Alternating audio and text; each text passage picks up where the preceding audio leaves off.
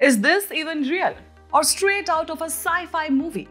These clouds just appeared over Moscow, and they are not just for the show. They are called Mammatus clouds. But how and why do they form?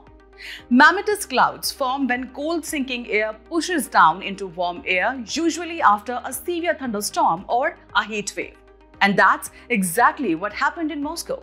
After a spell of intense heat, these rare cloud formations appear, and they are often a warning sign of what is coming next. Hail, heavy rain, and strong winds.